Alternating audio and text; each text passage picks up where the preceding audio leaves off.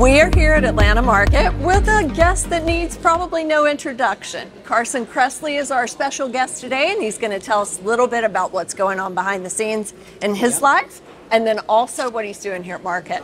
It's so good to see you. Thank you. It's great to be seen. We're excited. I love it. We're I'm all excited. dressed up because I have a formal event. I don't normally come to Market in a Tom Ford tuxedo, but we appreciate you were wondering at home, so that's why. We appreciate it. Well, first of all, let's tell everybody what's going on with you. Talk What's about what going you're on doing. with me? I try to do a little bit of everything, and design is always my focus. I love interior design. I love fashion design.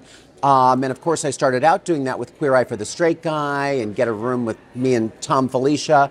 But I work in TV in a lot of different mediums. I'm doing a food show right now on Food Network. It's called Barbecue Brawl. It's on every Monday at 9. And people are like, how did you get into food? I was like, I've been eating since I was a baby. So I'm just a good taster with good taste. Absolutely. And then very lucky to be involved with RuPaul's Drag Race. It's been a worldwide phenomenon. Absolutely. And we are, I think our 16th season just aired, and our 10th season of All Stars, I think, is airing now. It's on Paramount Plus. You can stream it. So that's kind of been keeping me busy. And then some really exciting design projects that I can't yet talk about, but we'll have a big announcement very soon. About a possible collaboration. We're going to bring you back here for that announcement. Yes, please. I love Atlanta Market. So let's talk about the intersection of fashion and home. Yes. We had a discussion about that previously. Yeah. Talk a little bit about how you think fashion informs home, and then I think design is design. And I think the goal of great design is to express your personality. And when you dress, you wear your favorite colors, you wear the things that feel good on your body, you accessorize with things that maybe you've collected on your travels, or just heirlooms, or things that you just like and they bring you joy. It's the same for your home. Albeit some things are a little more expensive and clunkier, like a sofa or a bed, but you know, you invest in great basics, a great bed, a great dining table, a great sofa or couch, and then you have fun with accessories like throw pillows, rugs, plants, green things, accessories, artwork. And that's, you know, how I tell people to build their wardrobe at home, and also how to build the look of their actual living space. So it just goes back to expressing your personality and having fun with it. And also, like, my biggest overall design mantra that I think informs that intersection is that buy what you love, and it's going to work because you love it. Absolutely. And now you're here at Market, and you're going to talk about trends in outdoor. Now, before we go down that path, I know you've got some interesting outdoor elements in your own home. So tell our viewers about that. I do. I mean, I'm also a collector, and I think all the spaces that I design, which are mostly for myself and friends and family, look collected and tell that personal story.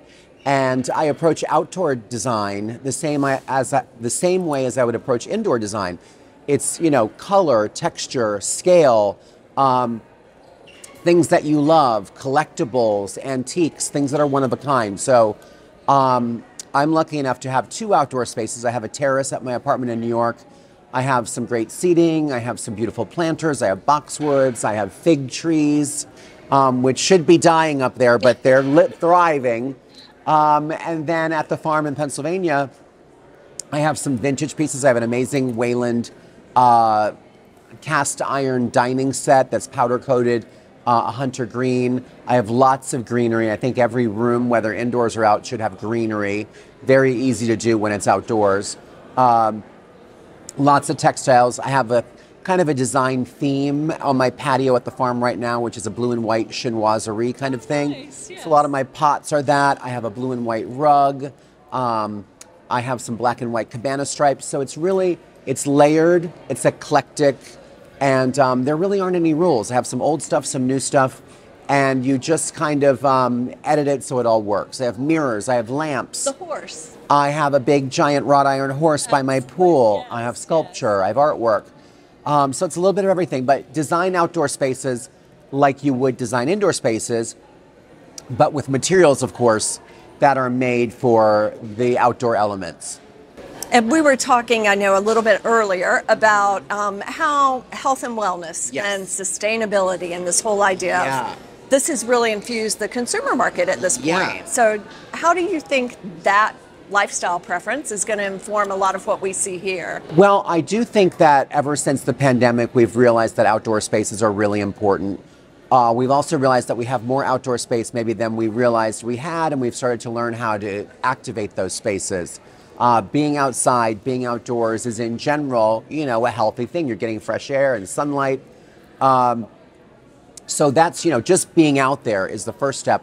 And then sustainability. For example, there's a great brand called Pollywood. They make their outdoor furniture out of recycled plastic bottles from milk and soda and things like that. So that's a great way. If you're going to buy new stuff, it's wonderful to buy stuff that is environmentally sensitive, like a recycled product. It's great to have plants that help the environment. Great to have pots with maybe tomatoes or some of your favorite produce. If you can get a couple items of fresh food from your own outdoor space, that's incredible. So those things, I think, lend towards being more sustainable. And certainly there's recycled plastics that you can find in rugs and cushions and pillows. You can buy vintage. You don't have to always buy new. And I know we like to push new things here at Market, and new is fun and it's fresh and it's fashion.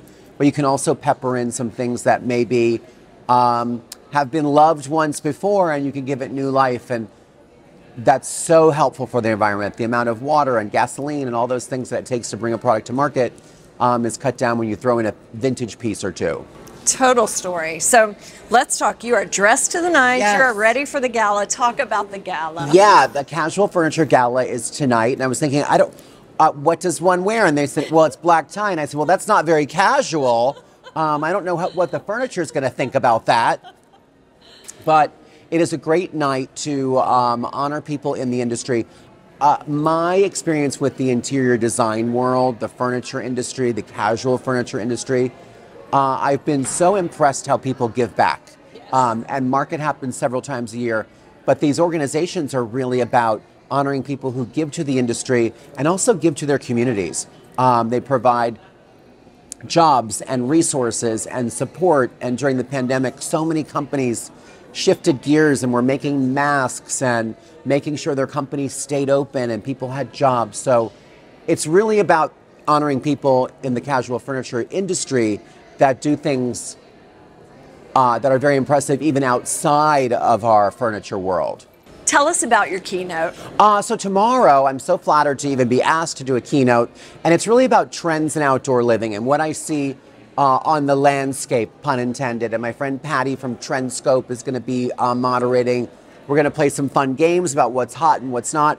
But really the focus of it is to talk about how I'm designing outdoor spaces and the products that I use and things that we just talked about, sustainability, adding vintage pieces, creating, those outdoor rooms with lamps and rugs and artwork and mirrors. So it's really just my take on how to create really personal, fun, activated outdoor spaces, from tiny little patios to big giant poolscapes. Well, we can't wait to hear more. You never know who you're going to run into here at Market, so stay tuned for more information. I'll probably wear a bikini for the keynote.